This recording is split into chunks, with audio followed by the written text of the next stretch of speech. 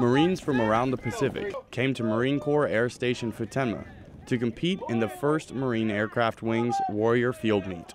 The First MAW is kind of spread out, so you get to see different people, get to meet some new contacts, things like that, build camaraderie, have fun with your fellow peers, your Marines, show them up, show them what you can do, what you're capable of as a leader, whatnot.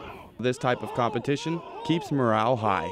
It helps build morale really well because it kind of brings out that warrior spirit of Marines, all Marines, that competitive spirit for us to, fight, win, like the CG says. It helps the Marines kind of get a break from work to kind of keep, their mentality good to go and reset, relax, but also keep that warrior spirit.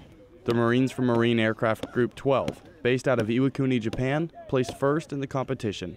Reporting from Okinawa, Japan, I'm Marine Corporal Jonathan Pearson.